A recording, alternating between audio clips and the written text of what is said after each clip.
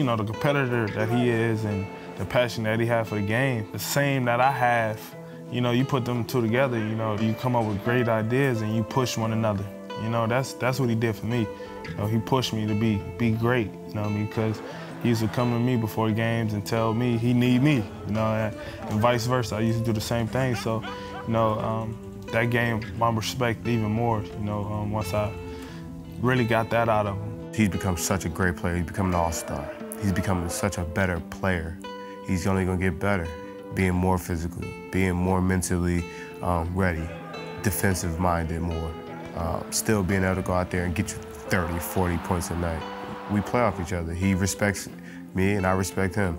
At the end of the day, you know, we're gonna ride or die with each other, miss shots, make shots, anything, turnovers, miss anything, assignments, we're gonna ride or die.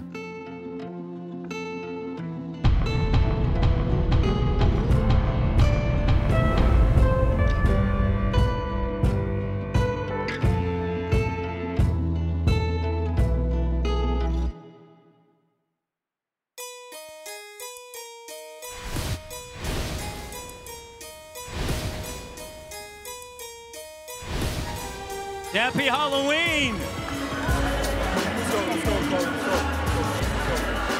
DeMar DeRozan, over the first 2 games of this season, 72 points, the most in his career through the first 2 games. Steal by Lowry. Lowry, step through, lays it up and in, his first bucket. DeRozan, jumper, good! Has been absolutely outstanding here early in this season. Boom! Hey, that's my cousin. And you see this? He keeps going. He keeps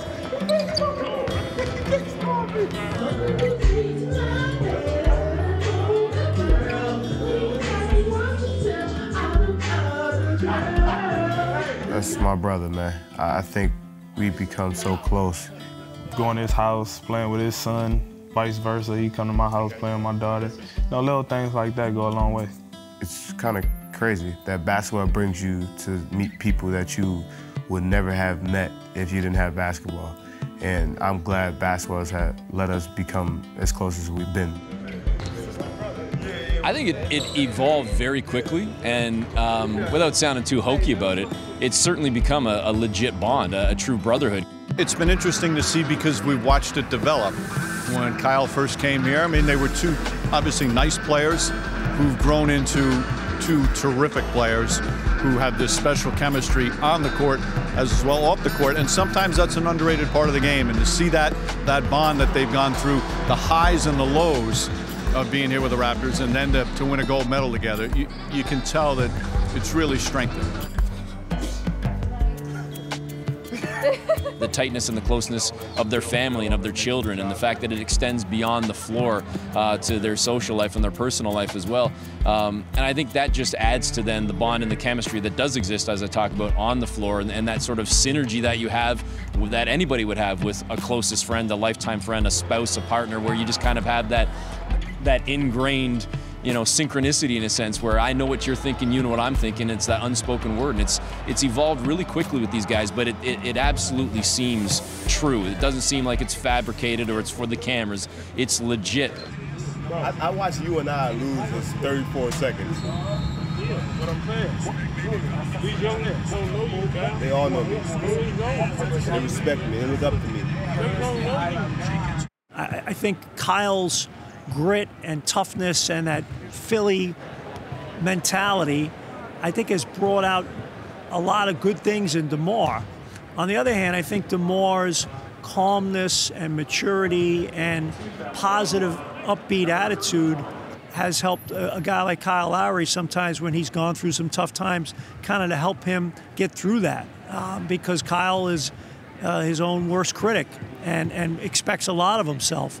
And I think having a teammate and a backcourt mate that believes so much in him, I think they respect each other.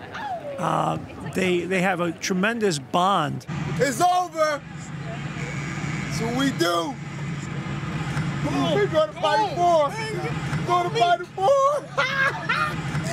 Well, you can tell that they're extremely close, and as I think everybody knows by now, it transcends the basketball court. You see it, though, certainly out on the floor, and then you also see it in, post-game when one may be getting interviewed and the other one comes over, and you can tell that they have a relationship where they can kind of give each other the gears, and yet, they're still the best of friends, and they like to have fun with each other. And it's probably, a relationship that's actually extremely rare to have. One that probably is akin to, a family member, where you can say certain things, have fun with each other, and know that deep down inside you still care for each other. I think that just helps the relationship, and I think it helps maybe the culture around the team as well, when you know that your two leaders can be serious and they can back it up, but they can also have fun, and it doesn't always have to be so intense. There is time for levity in the right spots. Cracker going together. Cracker going together. Beavis and Brad. Which skill do you want to have that he has, and which skill do you want to have that I have no clue. I don't want to be like you at all. I don't want to be like you. No, none. When you're dealing in professional sports, I mean, it's about me, right? You guys are taking care of themselves. So when you have a relationship where you really are looking out for the other guy and making sure he's okay, happy for him when he's having success, pushing him and helping him, pulling him up when he's down, those are unbelievable relationships. So you don't see them that often, and it certainly is a unique one here to have in Toronto, especially the fact that they're both in the backcourt. It's one thing maybe a big guy and a small guy, but together that's the backcourt. So it just tells you how solid the Raptors backcourt is. I think they're both genuinely happy. When one of them goes for 40 and the other one has 10, they're happy. Maybe not equally as happy, but as close as you can, be, because I think they know that the next game might be totally flip-flop. Debo, way to bounce back. All those people breaking their ankles now, get back to the When you have players that are elite level players, and you understand the importance of having each other in order to accomplish what you want to, really deep level of respect will happen, and that friendship will develop over time. Having a friend that that you can trust, that you trust with just about anything that life can throw your way, allows you to play with the kind of calm and relaxation on the court. And so when you struggle, you know that your co-captain is pulling for you, that they feel what you feel, and they're just as invested in your success as you are. So it makes it easy to go out there and lay it on the line, even if that means putting your body in harm's way. I mean, anytime you get two stars, two all-stars who are on the same page, and they're not fighting for one another's position or whose team it is, that's when you have great teams. And when other guys on the team, 3 through 15 see that, and they can buy into the system and buy into what you're doing, because the two top guys, they're not fighting one another or whose team it is or who's getting the most shots. They just play, and they play to win.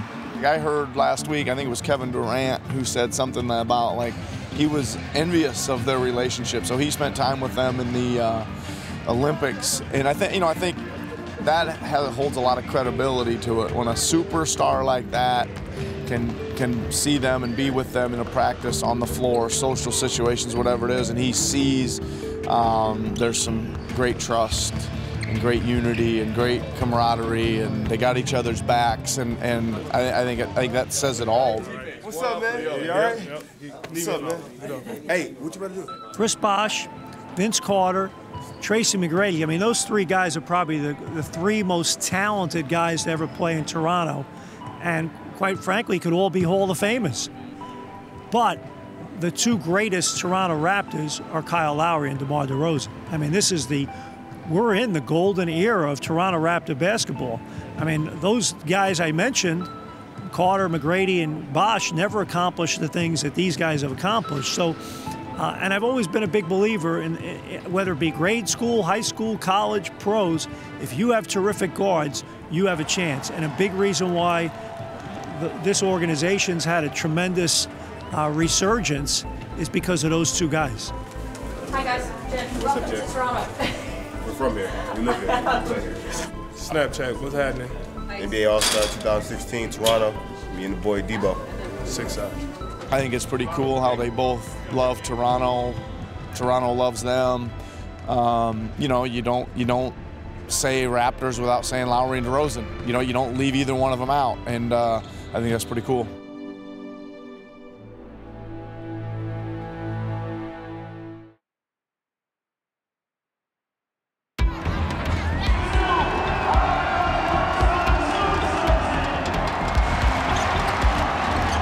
DeMar in the paint, left hand, all kinds of contact, and the ability to finish. Under 2 minutes to go. 101-101. DeMar to Kyle. Good. He's got 27. It's a 10-2 run. Lowry is back. Lowry up top. They get the switch. Gallinari on Lowry. Kyle letting the time tick away. Now attacking. Good. Raptors win it. 105-102. Toronto 2-1 on the season. Last season, Denver swept the Toronto Raptors.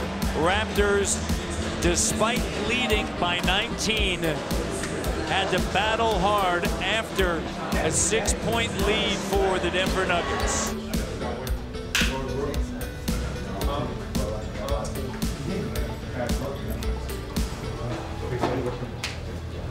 Maybe, all right, man, hey, that's the way to pull it out. That team's a very difficult team to guard. All right, they're tough, one-on-one offensive players coming at you. All right, we stood the test except the third quarter. A 35-point quarter can't be who we are. All right, we know that. But again, you guys found a way to win, and that's a big part of this league. It's finding a way. It's not going to always be pretty. It's not always what you want it to be or I want it to be, but we find a way. All right, that's the most important thing. So let's come in tomorrow at noon, watch the video, correct some things, see what we can fix defensively, offensively, and go to Washington and get it done. Here we go. Let's go. We leave after practice tomorrow. Here we go. Together on 3. 1, 2, 3. Together. Let's do this. Who's up first? Thank God for that gold medal. You know, credit all to that, to winning that gold medal. But he's a phenomenal player. You know, he gets better every single year.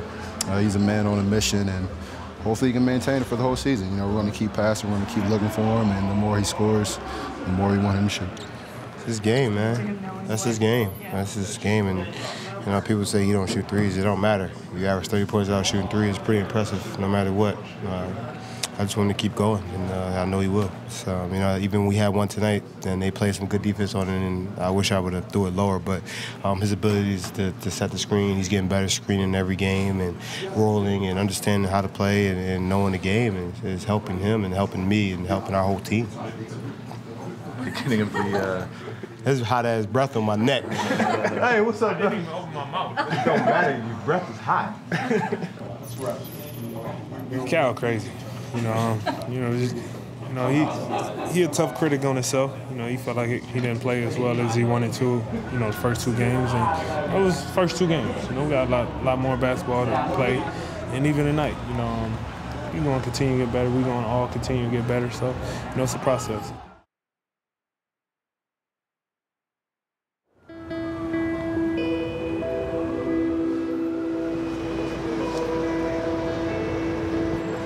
James Johnson is a guy who is in the league for his great versatility. There's no question, Jones, when you look at his physical build and the fact that this is a league where you want to be multi-dimensional on both sides of the basketball, James Johnson fits the bill. And by the way, he's a great guy, too. Terrific guy. And you know what? To that point, Sherm, I thought he stayed in his lane in Toronto last year. That's what got him to this position. Bingo. That's why everybody says he's worth a chance. Baby. Oh. I think the first stint, I think he was at a point still coming over from the Chicago Bulls where he had a kind of an inflated sense of what he was going to be as an NBA player. And I think sometimes didn't do the things that were asked of him. by his coaches and what was needed of him from his team. The second time around, I thought he was a lot more realistic about the fact that, hey, I'm a professional player. This is what I am. These are my strengths. These are my weaknesses. And in the words of Dwayne Casey, I'm going to stay in my lane. And, you know, people really haven't mentioned this at all. The Raptors won 56 games last year, and there's so much attention about Bismack Biyombo leaving. James Johnson did a great job for the Raptors last year. You know, you consider the fact that DeMar Carroll rarely was healthy a year ago. I mean, who played a lot of minutes last year at the 3 spot? You know, James Johnson. And originally at camp, he started off kind of playing a little bit more at the 4, and then, you know, then the injuries happened to DeMar Carroll, and suddenly now he's playing at the small forward position. I thought he did a really nice job for the Raptors last year.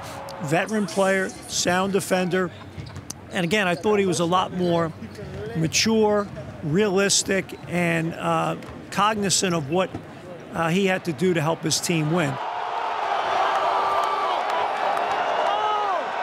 That was nasty, right? I cocked that joint back and banged on him. Still got that baby weight, huh? Very likable guy, always upbeat, positive, and again, I think maturing. You know, a young man, I think early in his career in Chicago, here in Toronto, you know, I think didn't really have a full sense of what it was all about, but now I think he's at a point in his career where he's a lot more humble and understanding and appreciative of what he has, and has done a good job. And you know, when he went to Miami, you know, he's a big, strong, tough guy, and he's capable of helping your team be successful. So I'm happy for him. He was you know, he's always a really pleasant guy to have around. Y'all putting the ball over Jim? Y'all putting the ball over Jim?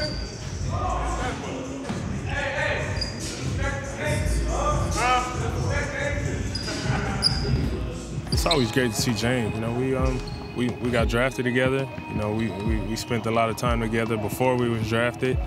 You know, my teammate before he came back, and for him to come back and you know, see him once again, you know, it's always great. You know, he was one of my favorite teammates, one of my favorite persons that I've met, and I wish nothing but the best for him. You know, I'm pretty sure our relationship won't go way outside of basketball, but you know, he's definitely one of a kind. I know you. You not gonna say hello, man? How you? I'm good. What about you? Good, man. Do I know you? You left me big time, good boy. Never. Come on, G. How you? How you doing? I think the city fell in love with him. You know, just, you know, when I say he was one of a kind, he's definitely one of a kind with his personality, you know, type of guy he is. He's one of the toughest guys around, but at the same time, he's one of the most caring, you know, teammates and friends that you can have. You know, he'll give you his last without thinking about it and wouldn't even ask for it back. You know, when you have a guy like that, it shows, and it showed when he went out there and played. It showed when he was out around the city, and, you know, people gravitated to it. James Johnson driving right to the rim. Good! James Johnson.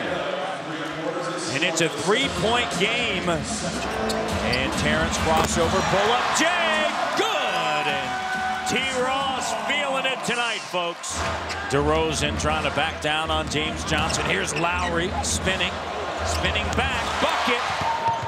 Lowry finds Norman, gives it up.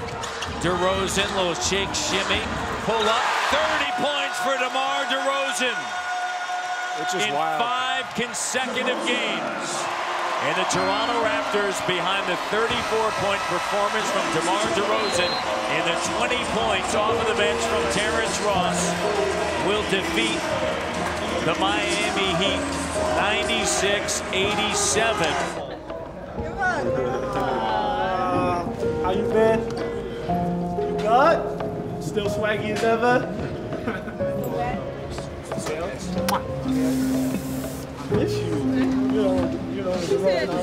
No matter where he is, no matter how much time or distance is between us, all of us on this team. He's always considered family, our brother.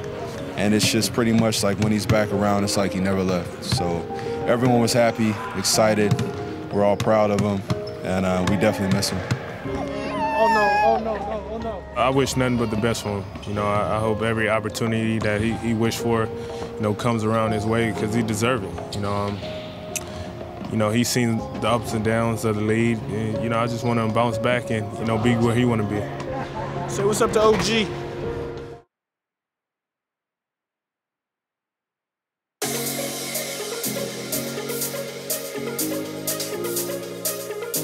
Good evening, everybody, and welcome to the Rap City Social presented by Ballad. So good to see so many familiar faces out here tonight.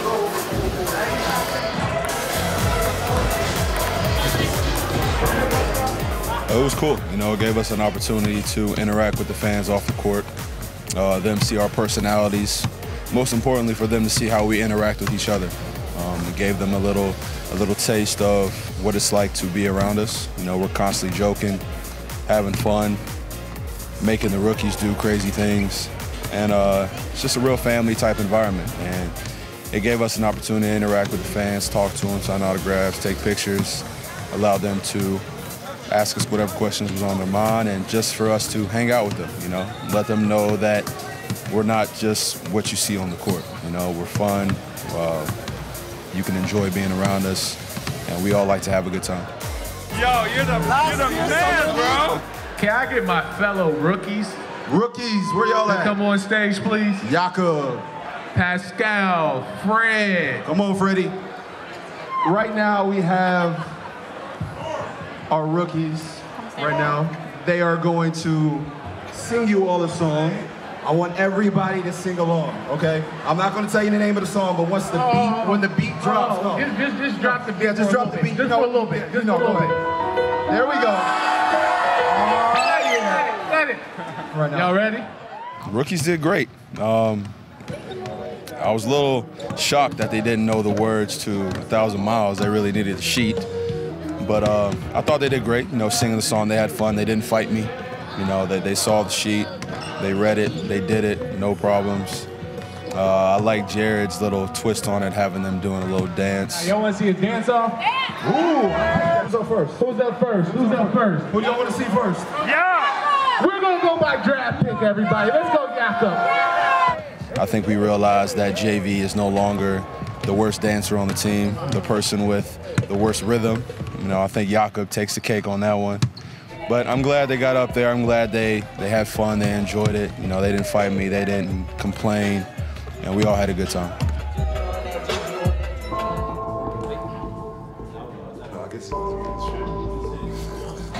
The Raptors get set to play 8 of the next 10 on the road and start in a very, very difficult place, Sherm. Oklahoma City, tough to play, and might be even tougher for the Raptors if Jonas Valanciunas does not play. He is questionable right now as we head toward game time. Next week on Open John. Alex, McKechnie, and Big Cat, thank you so much, you guys. To never forget, never stop believing my game every day. Try making me more professional, more consistent. I really appreciate what you guys did for me.